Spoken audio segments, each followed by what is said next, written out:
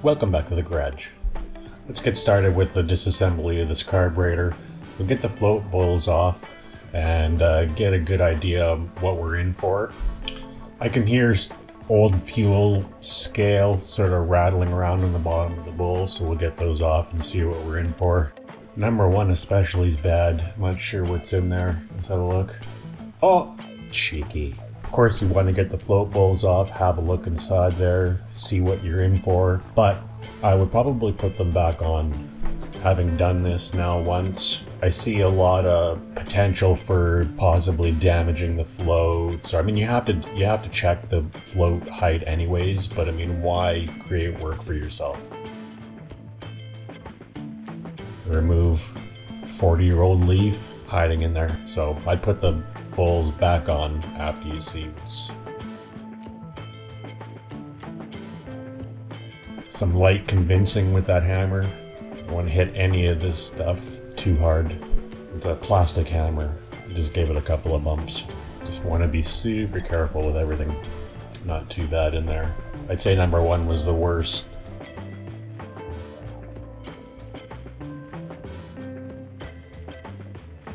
Can kind of get an idea of the overall condition of the carburetor.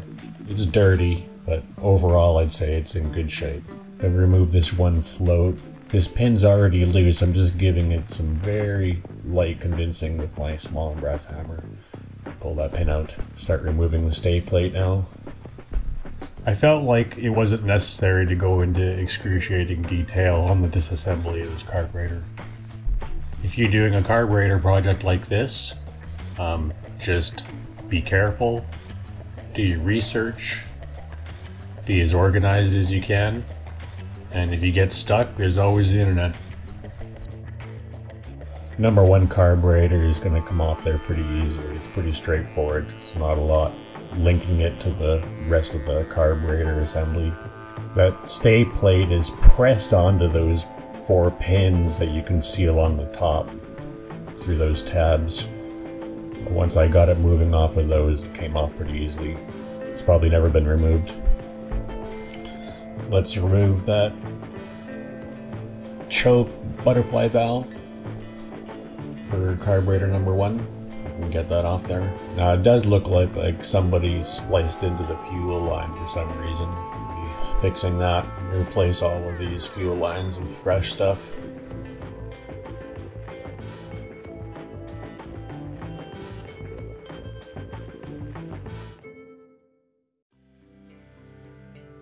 So you can see now number one is off there.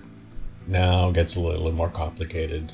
So as far as disassembly goes, really my best advice would be, especially if you've never done it before like me, is just take your time, be careful, just slowly remove everything and take lots of pictures and video if you can. If you feel like I'm bringing you any value with these videos, or you're just enjoying watching me take this motorcycle apart, feel free to subscribe or leave a comment down below. I'd like to hear from you. Don't forget to stick around to the end of the video where I show you the project that I've been working on.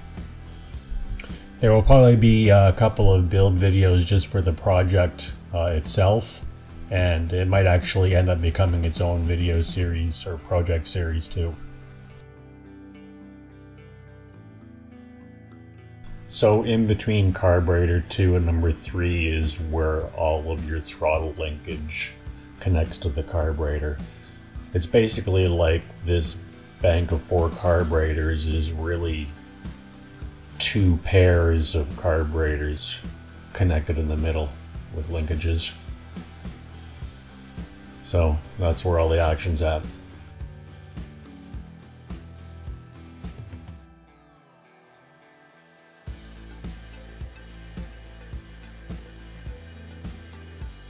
Just undoing all of the clips, holding all those petrified hoses in place, and then removing all of the set screws that are holding those throttle shafts inside the carburetors.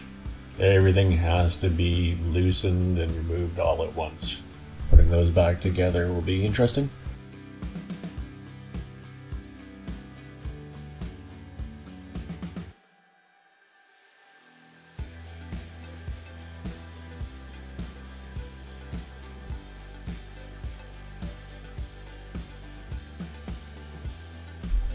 Here I'm removing, I think, the slow jet. It's pressed in, so you just have to break it free and just coax it out of there. Scratched it up a little bit, but we'll clean that up.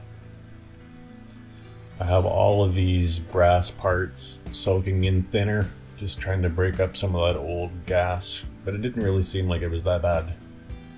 A lot of that stuff's going to be replaced, I'm hoping, with the carburetor kit.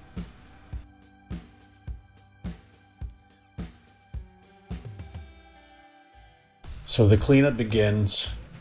The original idea was just to clean the carburetor by hand, install a rebuild kit, and get the bike running. And that would determine the course that this project is going to take. You can see I've removed the O-ring, and I'm just using the carburetor cleaner and a pick to just remove the last little bits of sealant out of the O-ring groove. When we put this back together and we have our new O-ring in there, last thing we want is carburetor leaking fuel from all over the place. Last thing you want is leaky balls. Cleaning this thing by hand is going to be a daunting task. I can tell right away, even though that the carburetor's in good condition and pretty clean, that cleaning it by hand and getting it to a level that I'm going to be happy with is going to be a lot of work. Also, I'm realizing that I don't really want to clean this, install the rebuild kit, put it all back together without the carburetor basically looking as nice as I want it to. I guess if I figure if I'm going to go through all that cleaning, that I don't want to have to take it apart again. Just inspecting the inside of the throttle body for any scratches or dirt.